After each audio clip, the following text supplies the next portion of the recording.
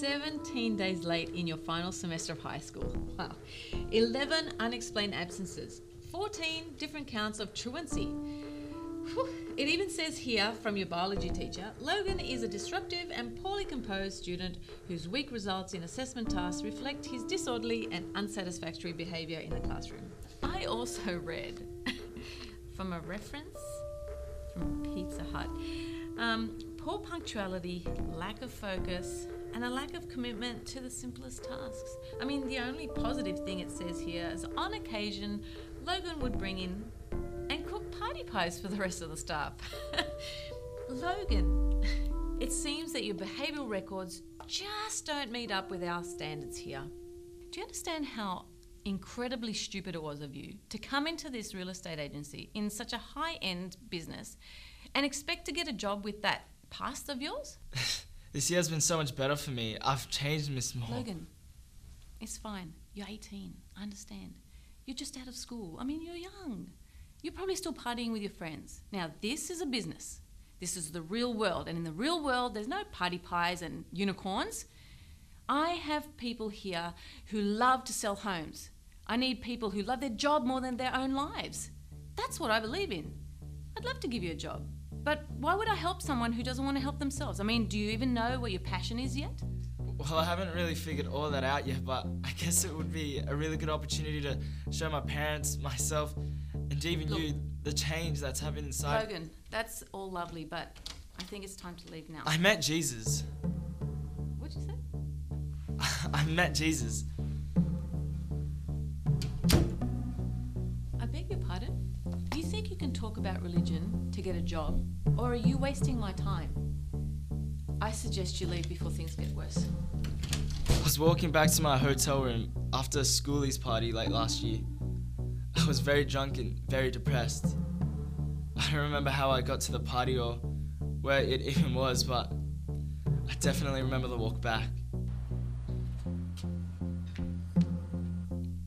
I was alone and stumbling all over the place, like really bad. And this dude pulled up over next to me.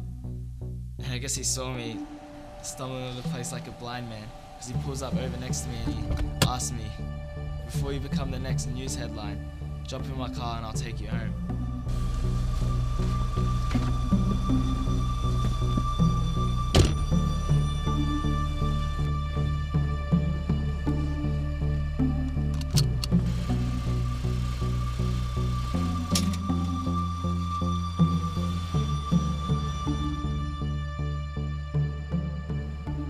Once we got home, he stops the car and he looks at me.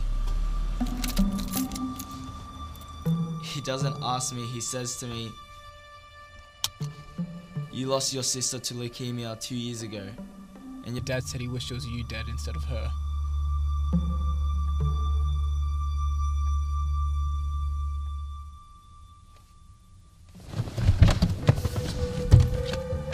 I ran out of the car, sprinted straight across the street to a tree, and I started vomiting.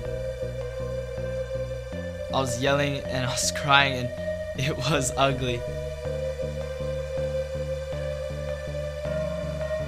After a minute or two, the dude walked up over next to me and he hugs me. I pushed him away and I told him that he was crazy. And I said, "How did you know this?" And he tells me that God was speaking to him on the car trip home. God. I started to freak out and he hugs me again. He tells me that God loves you and he didn't take away your sister. And God only wants to give you good gifts. I suddenly felt this weird tingling sensation around my body and I wasn't drunk anymore.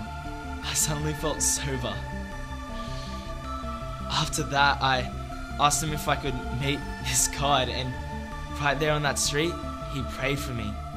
And I met Jesus. I woke up with joy this morning. I even came to this interview on time, and I'm gonna leave with joy.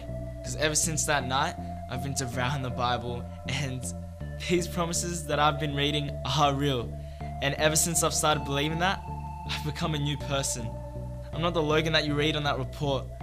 I'm not what my biology teacher says that I am. I'm not the person who I was at my old job.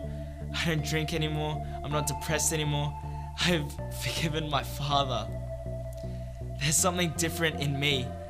And if I did get this job, I think you would see that.